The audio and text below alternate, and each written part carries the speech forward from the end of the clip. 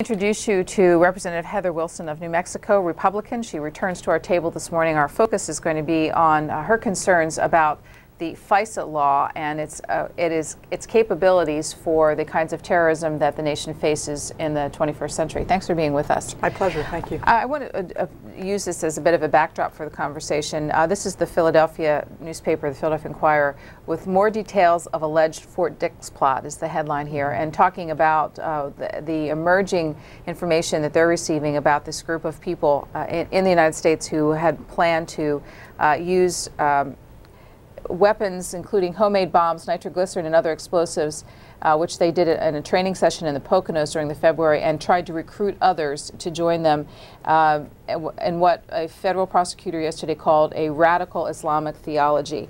It's stories like this that have Congress debating what the right approach is. You spoke out on the floor very recently about your concerns about the FISA law. Tell us what you had to say.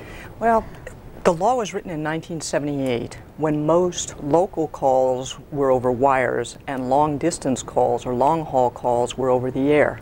The law makes a difference between, there's no warrant required to collect things that are going over the air. You have to kind of minimize American involvement and we don't spy on Americans, but they're just over the air.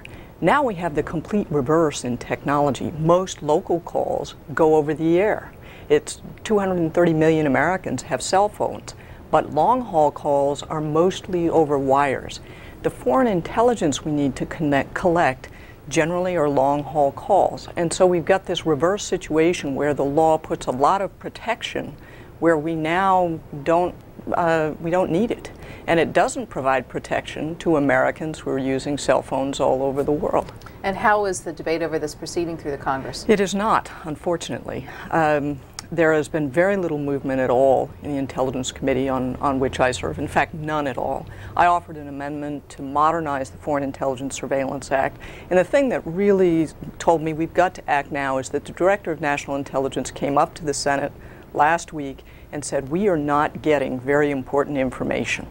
And when the head of our intelligence agency says we're missing stuff that may be important, that should set off alarm bells with everyone. Let me give the phone numbers to the audience.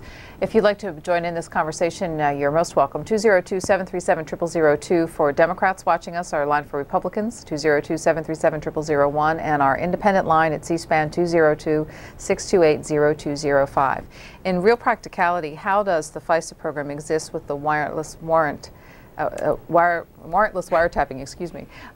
debate that we had in this country about a year ago? Until December of 2005, the full Intelligence Committee had not been briefed on the President's terrorist surveillance program. Only 8 members of Congress had. It was very, very limited. I was the one who demanded, initially by letter to the Justice Department, and then when I was rebuffed, publicly demanded to be briefed. I was the chair at that time of the committee that oversees the National Security Agency.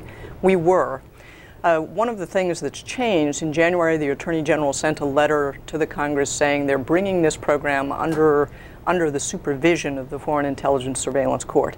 I have to say I have read those court orders, I've read the memorandums of law, and we are still stretching a single-size sheet to cover a king-size bed. We need to update this law. Explain what you mean by the fact that it's being stretched. What are your concerns? It is hard to explain because the matters are classified, and I have to continue to protect American national security. But they had a single judge in a secret proceeding that's non-adversarial that signed off on some court orders which the Attorney General has publicly described as innovative. Wouldn't be the first time that someone legislated from the bench.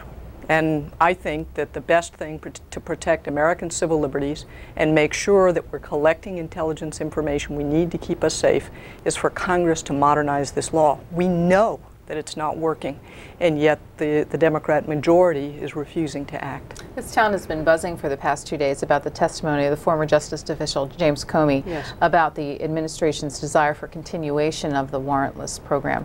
What can you put your interpretation on what you heard from him? Jim Comey's a very credible guy, and we had known before that there was a visit to John Ashcroft. We didn't know in the rich detail that Jim Comey testified to earlier this week. I also want to get you on the record before calls because it connects to the Attorney General, his testimony, and his own political fate.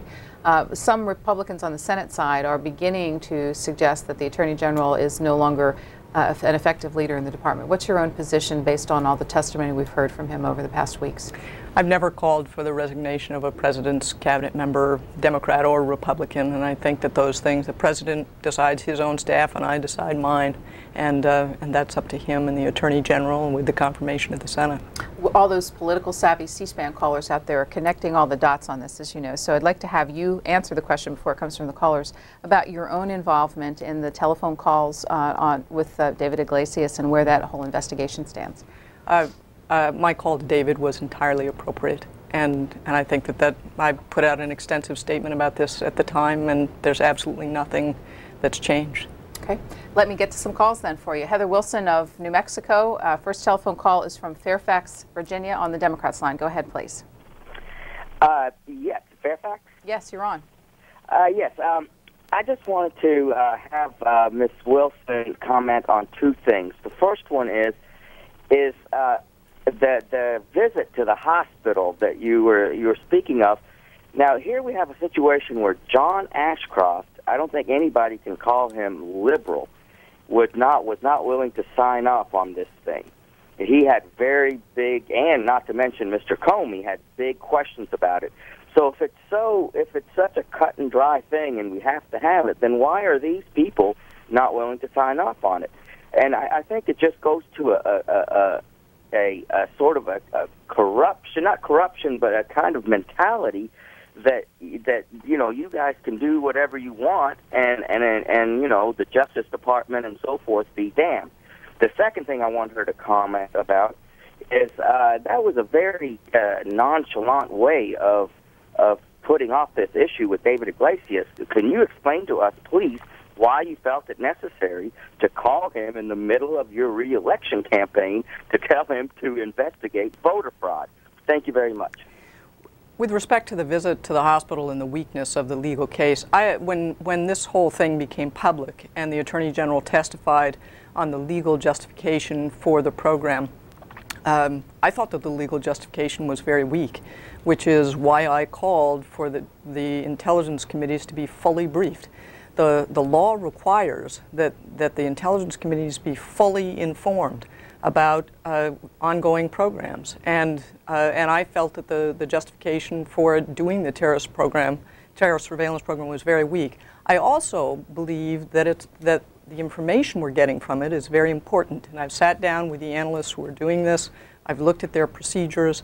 I haven't found any excesses, although I certainly haven't gone through every file. But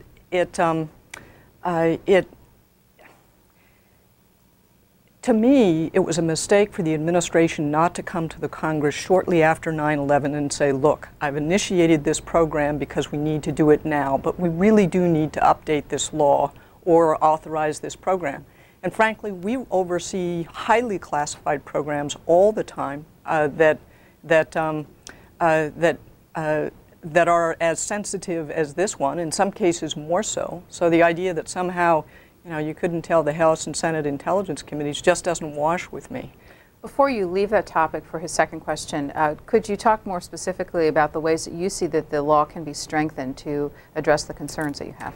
I think one of the most important things is that we need to make it technology neutral. By that I mean we want to protect people who are Americans or people who are protected by the Constitution, people who are in this country. That's the intention of the Foreign Intelligence Surveillance Act. So make it technology neutral, make it focus on protecting the rights of Americans, and so update it that way from a technological point of view. I also think that there need to be checks and balances very clearly in the law between the three branches of government.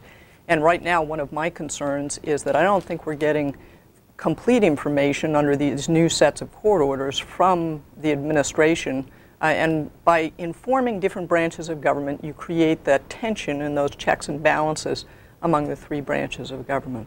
Question 2 is on the Iglesias call. Yeah, my call to David was entirely appropriate, and I've released a statement that's pretty comprehensive on this. And when I have a constituent who has knowledge of ongoing investigations, who calls me and says we have a U.S. attorney who's intentionally delaying corruption prosecutions, then I have to act. That was a deeply troubling allegation to me, and I dealt with it by calling David directly. He denied it, and I accepted him at his word. After the Comey testimony, there's been a response from the Justice Department. It's in the Washington Post today. The Justice Department said yesterday it will not retract a sworn statement in 2006 by Attorney General Alberto Gonzales that the terrorist surveillance program had aroused no controversy inside the Bush administration, despite congressional testimony Tuesday that senior department officials had nearly resigned in 2004 to protest such a program. And they then go on to quote exactly what he said and so on, and I'm less interested in parsing those kinds of words than I am looking at the program and what's important for American national security.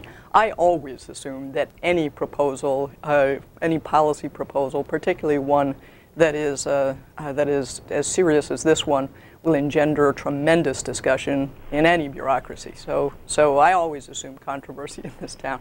Seaford, Delaware, Republican line, good morning. Good morning, Susan. Good morning, Congress lady. Do we have the opportunity to call your office? Call your office and get a statement, a written statement, what you've sworn to or what you committed to on this conversation? I think it's actually probably on my website, but sure, you can. I've written to many constituents about it. I don't think you're a New Mexican. But any New Mexican that writes to me gets an answer in writing and signed by me. We spend money there, and I am an American citizen. I am paying your salary. Yes, sir, I understand. And are you willing to go under oath? Are you, if they were to call you before the committee, would you go under oath? Oh, under oath, I absolutely stand 100% behind what I've said. And I'll tell you this: I'm an Air Force Academy graduate. I took an oath to an honor code a long time ago, and that's the way I live my life. If I sign a letter or a statement or make a public statement, I stand by it 100%, whether I have my hand on the Bible or not. Your website address? It is www.house.gov/Wilson. And we have it on the screen right now, and if you are interested, it's easy to find the statement as you navigate the website. I think it is. If it's not on there, just call the office and we'll mail you the letter and I will sign it to you, sir. Bowie, Maryland, Independent Line, good morning. Hello. You're on. Good morning, ladies. Good morning, Ms. Wilson. Thank you so much for your service to this country. What I want to say is that the 15 years that I've been doing what I do, I've dealt directly with FISA, and I applaud your efforts to try and make the program better. You definitely need, like you said, technology neutral. You need to streamline things because from my own personal experience, the office that I worked in, we would have requests go in that would be waiting for months. I mean, I'm talking 8, 9, 10 months, a year, where things that were hot after 12 months, hey, they're no longer hot. They could actually be gone. So whatever you can do to fix the process, please do your best to make it better. And the other thing I wanted to say, I drive the Beltway every day. I listen to C-SPAN. You have a lot of callers that call in worried about, their rights as Americans and whether they're being monitored or whatever. You have so many just folks like me who grew up. I love this country. I do this job every day. I'm out there trying to protect folks. They all get trained on what to do and what not to do as far as protecting Americans. We get that training. Every year we would have an update on that training. And before dealing directly with FISA, we would have to go through a 2-hour class. So folks need to know that their rights are being protected, and they don't need to worry. But thank you for your service, and thanks so much for time to speak. Caller, before you go, since this is an anonymous phone call, can you tell us which agency you work for so that you work so frequently with FISA? Well, I previously worked up at Fort Meade, if that's good enough for you. Okay, and your specific suggestions for reform would be what? Well, the specific suggestion that I have as far as what I do is that the process, it's very slow. The FISA process, I don't know if it's due to the fact that it was created in '78, but all I can tell you is that the folks in my office that actually would push the requests up, all we would ever be told is that it's stuck in legal, it's stuck in legal, it's stuck in legal. And so the requests that we would put in would simply be hanging there for months and months and months. And without the approval, we can't go forward. And so, if you're on a daily basis trying to fight these terrorists and these approvals for these requests don't go forward, there's no way legally that we can pursue it. And so that just makes it not only makes the job difficult, it makes it impossible. Thank you for your call. Thank you so much for calling, because you're absolutely right. It's not only streamlining the process, but we're now the FISA law was written largely to be able to spy during the Cold War on agents who might be in the United States. And the Cold War was much more of a set piece affair. And we now are trying to find and fight networks of terrorists who are using 21st century communications against us. And speed and agility is extremely important. So if you pick up somebody in Pakistan who has a scrap of paper in his pocket with 6 phone numbers, you think he's associated with Al-Qaeda. 5 of those phone numbers are for safe houses, known Al-Qaeda safe houses, and the 6th one is in Maryland. How long are we going to wait for the legal stuff to get done to start listening to any phone call coming from overseas into that number in Maryland? That time delay creates risk. And so we want to both streamline that and get very clear procedures in place so that you can very rapidly go up on that number and follow up with permissions later. There's an emergency provision in the current FISA law. Unfortunately, it requires that the Attorney General himself certify that everything is done except a judge signing off. So you have to go through all the legal stuff for probable cause for a warrant before you can start listening, and it's really hampering our ability to collect intelligence. Miami, you're on the air. Republican line, go ahead. Yeah, all my Democratic friends tell me how the Patriot Act and the Bush administration is trampling on our civil liberties. But if I'm talking overseas to a suspected terrorist, I would hope that my phone call is being tapped. My real concern is domestic surveillance, and I've been a victim of it. And here's an example. I have law enforcement looking in my vehicle, and what I mean by that is I got a ticket for not wearing a seatbelt. Now, I don't mean to trivialize the issue or make fun of what we're talking about, but the DOT is running radio commercials now with a tone saying, "You will be caught." And the state of Florida is running spots telling us to wash our hands and cover our mouths when we cough. I've got people who, the Democrats seem to want to extend habeas corpus to people picked off the battlefield, but they're taking our property through eminent domain and restricting our free speech through campaign finance reform. I think we need to get our priorities straight here.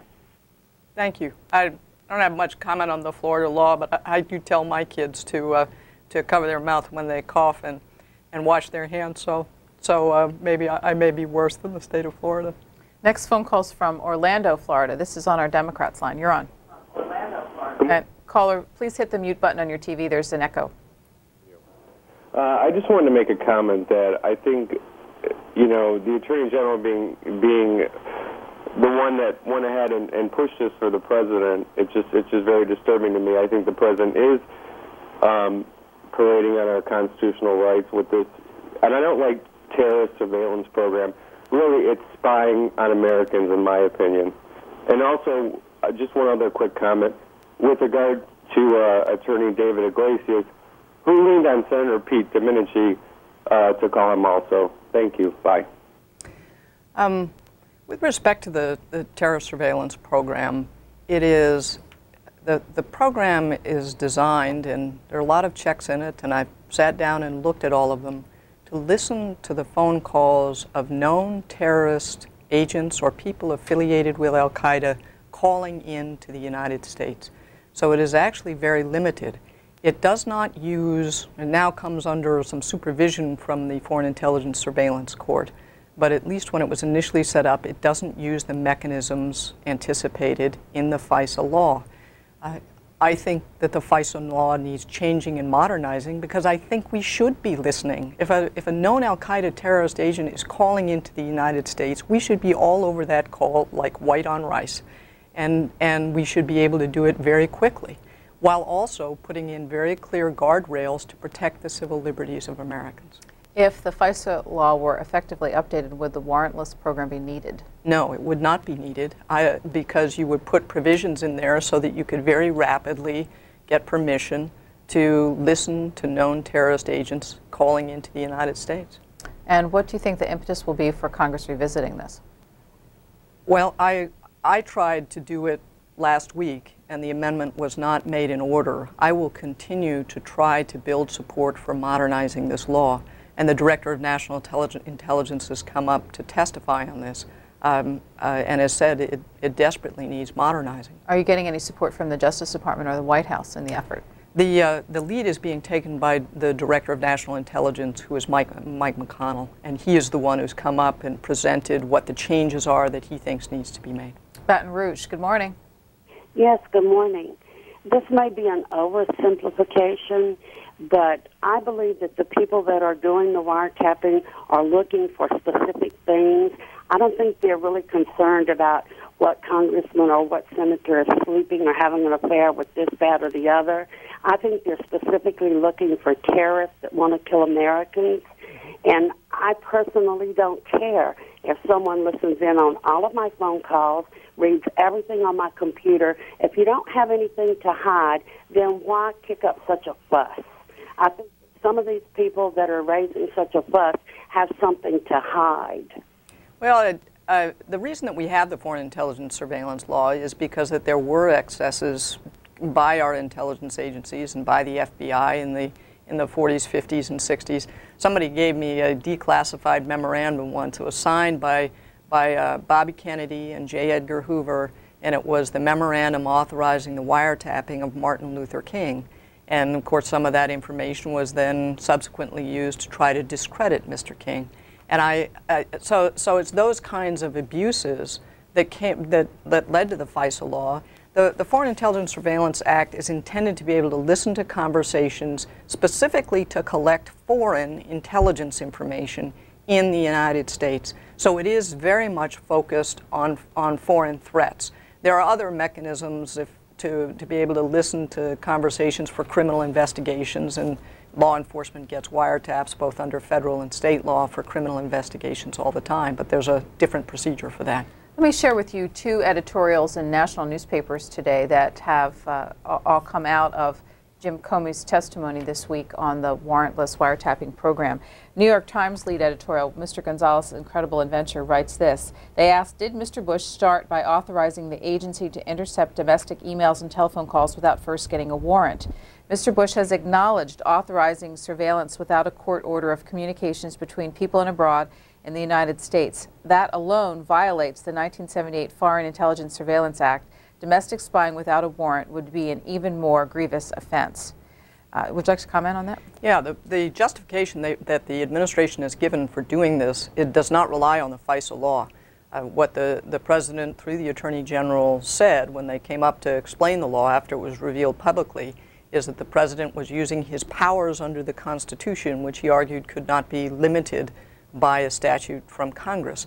I thought that was a very weak justification in an area where Congress has chosen to legislate and the President has, or previous President, had signed that law, and that the administration should have come to the Congress a long time ago to authorize this program. That might be your response to a different view then in the Wall Street Journal this morning, Wiretap Tales, and here's what they write. So where's the smoking gun here? When the program was reauthorized by the President alone, Mr. Comey and others planned to resign in protest. So, Mr. Specter asked, does that mean the program went forward illegally? Again, negative. The, quote, the Justice Department's certification was not required as far as I know, unquote. That's because, even Mr. Comey conceded, many judges and scholars believe a president has the constitutional authority to approve such wiretaps, especially in wartime. And that was their justification, that said that there are inherent powers in the Constitution for the President in wartime to be able to listen to foreign communications. And this was one of those things where, you know, we could argue about the constitutionality of this, and it could go all the way up to the Supreme Court, and they could make a decision or something, or we as the Congress could say, all right, what is reasonable here? What is the right thing to do? How do we as three branches of government set out the rules of the road here so we can rapidly listen to the terrorists trying to kill us and put guardrails in place to protect American civil liberties? Rather than argue about the constitutional niceties, I tried to focus on what do we need to do, irrespective of the fact that I think that the administration should have come to us a long time ago and both briefed us on the program and recommended changes to the law. And the sad thing is that now it becomes much more difficult to make the needed changes. In the wake of 9/11, we passed the Patriot Act very quickly. We could have done the same for updating the FISA law, but the administration didn't even say it had a problem. Ms. Wilson is a member of the Intelligence Committee, and as she referenced earlier, she is now the senior Republican on its subcommittee on technical and tactical intelligence. Next telephone call for her is from Long Island, New York. Long Island, you're on. Go ahead. Hello, Mrs. Wilson. Good morning. Yeah, how you doing? You mentioned 9/11 a couple minutes earlier, and I want to ask you about the links between intelligence agencies, the ISI, the Pakistani intelligence agency. They wired the hijackers $100,000, okay? Muhammad Atta is an ISI agent. We know this because he wired the hijackers $100,000, okay? We know that, okay? So my question to you is, why haven't we questioned Mahmoud Ahmed, okay, the Pakistani general, the ISI general? Why haven't we asked him what is his, involvement in 9/11? What is the Pakistani general involvement in 9/11?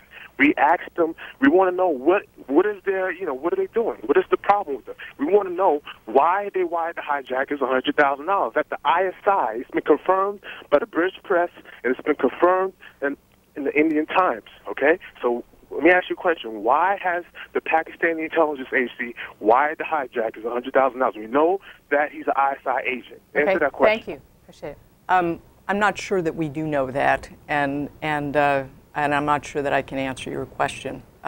It's not an area of expertise for me, and I'm not sure that I can even deal with the fact pattern you just presented. Do you feel comfortable that all the questions have been answered surrounding 9/11? Well, over time there may become more things that we know. I think to the credit of the 9/11 Commission, they really did do a very good historical piece on how things happened and what happened, and what were the failures both of intelligence and bureaucratic failures between agencies, to failure to see certain indicators. These are very committed terrorists and very committed groups, and they're continuing every day to try to kill Americans. I think that's one of the things we get complacent about. We've now gone 5.5 years without another terrorist attack in this country.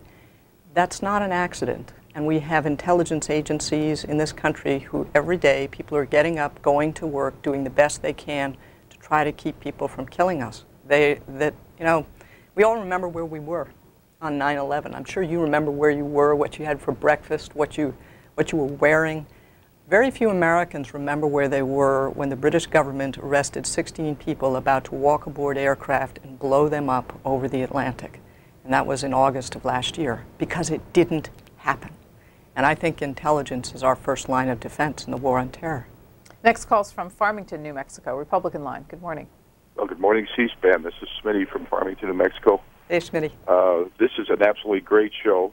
Heather, you almost lost it, but we got you in. Yes, sir. When I say it's a great show, right before the election, I talked to both Newt Gingrich and Dick Armey, and this is the only place in the world you can do that. We have to, in this country, get an idea of what these people are trying to do to us.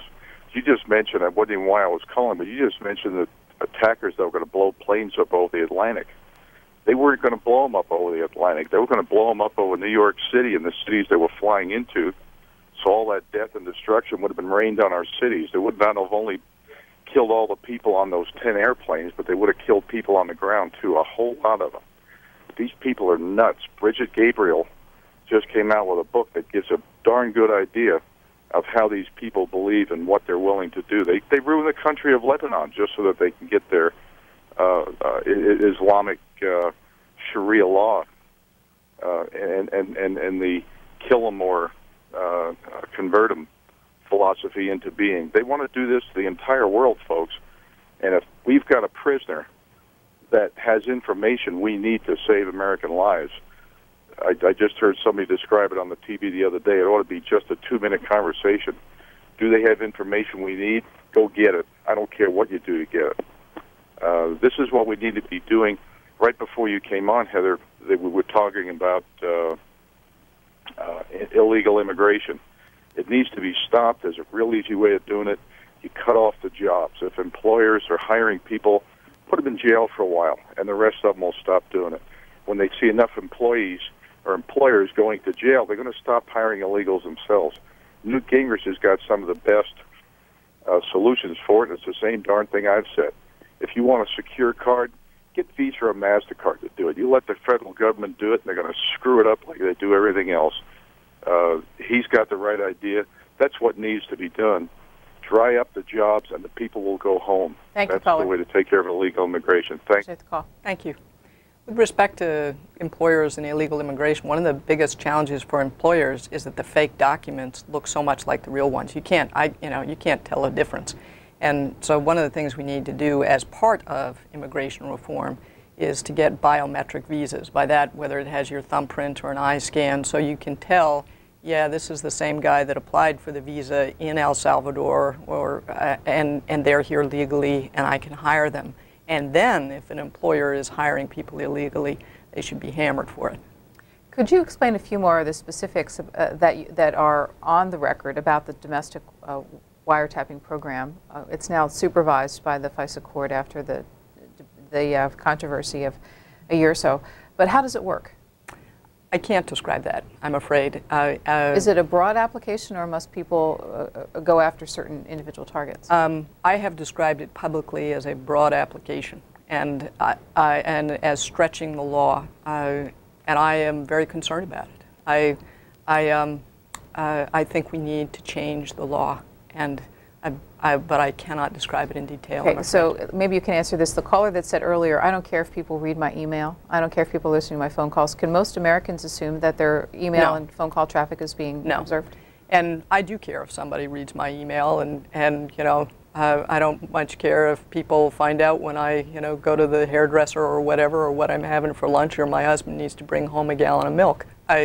But people have a right to privacy and an expectation of privacy when they call somebody or are talking to somebody. And the reason that we have these laws is because that was abused in the past. And so people do have a right to privacy. And this program does focus on international communications with known folks who are trying to kill us. But I am concerned about the way this is being done. Little Rock, good morning. Democrats line. Hey, hello, my name is Freddie. I got two questions, really. I keep hearing everybody say that this surveillance stuff, okay, like, if y'all know who the person is calling, y'all say a terrorist calling from overseas. If you know he's a terrorist and you know what phone he's using and you know who he's calling, why don't you just arrest him? And the second point I want to make is everybody keeps saying trust the government. I'm trust the government, but like I'm a Democrat. But every time we elect y'all, when y'all go there, y'all completely forget what we ask y'all to do. I mean, it's like you make deals like an idiot. I mean, some of the deals you make, like fair trade, is like the guy called about immigration. I got a job. They take my fingerprint. They can go back and tell the day I was born and everything. So if you can tell if a person is illegal or not, because I had to use my fingerprint to get a job. It tells me what high school I went to, where I was born, my mother and father, and all that. So it's not hard. It's not hard to figure out if a person is here legally or illegally. But the problem is you don't really care, because if you cared, you stop it. And like I said, if y'all would the immigration bill, if y'all give everybody amnesty, the people that did that at Fort Dix, they would have became American citizens. They would have had the right to go into them bases, join the military. Y'all would have put the fox in the hen house, because y'all would have made them American citizens. Okay, thank you, sir. Thank you. Now, some days, even for a member of Congress, this system that we've set up is frustrating, because you think about, there are things that you try to get done, and they may even be simple things, not something as complicated as the Foreign Intelligence Surveillance Act, just simple things. And it takes so long even to get a simple thing done. And it's frustrating to us as well as to the people who sent us to Washington, even though you're trying to be persistent and work on it. And here, the reality is that our system of government was not set up to be efficient or to change quickly. It was set up dividing power to protect all of us from tyranny. That's the reason we have 3 different branches of government, and a House and a Senate, and a president who can veto legislation. That makes it frustrating when you want change, but it also means that no single individual or small group of people can take our precious rights away from us. And so that I try to justify it to myself that way some days when I'm feeling frustrated because I'm trying to get something done that seems like it shouldn't be that hard. Lake Park, Georgia, Republican line. Yes, good morning. Good morning. I'm one of those people who thinks that law enforcement has way too much power right now. I think they always overstep their bounds. All the people saying, hey, I don't care if they look at this and I don't care if they read my email. I do. They care. They keep everything a secret. You know, you can't pry any information out of the government in any way, shape, or form. And it really seems like they're not looking for terrorists. They're not looking for anybody from any other country. They're looking to spy on Americans only. Just like your previous caller said, you can find out if somebody's illegal. You can find out easy because they got records on Americans all the way back to the day they were born. You know, they could pull the hard copy on my first grade report card if they wanted, right? Yeah, they can. But these guys coming over from across the border, you don't know what country they come from, why they're here, any story they make up. Okay, that's good enough. Somehow that doesn't really seem like you're protecting us at all.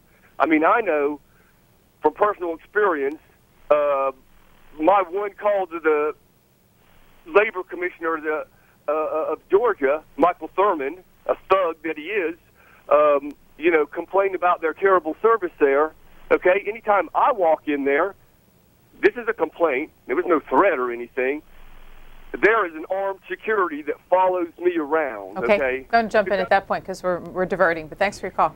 With respect to, you know, you think this program is to spy on Americans. It is not, at least not from what I have seen, and I've gone out to the NSA and sat with the analysts several times. The focus here of all these folks who go to work in our intelligence agencies is to keep America safe and to protect us from the next terrorist attack, to be able to find people who might want to kill us before they carry out their plan. And that's what this is all about for them. I also believe, though, that the best way to check against future excesses, somebody who might stray, is checks and balances among the three branches of government. And I think that's yet another reason we need to fix and update the foreign intelligence surveillance law so that for the long term, those checks and balances are in place and that tension stays there. Washington, D.C. Go ahead. Republican line. Good morning, caller. You're on the air. And Congressman Wilson, thank you very much for appearing this morning. Sure. A big concern with a lot of the Americans is, of course, habeas corpus, and they feel that maybe they've lost some of their rights with this spying program and the surveillance program. And I just wonder if you could address, when people have been picked up, either American citizens or, I guess, illegals, if the habeas corpus rights and they're being detained possibly at Guantanamo, what your thoughts were on habeas corpus as opposed to their rights? You know, I know the habeas corpus law, when it was created, probably didn't cover the phone system as much.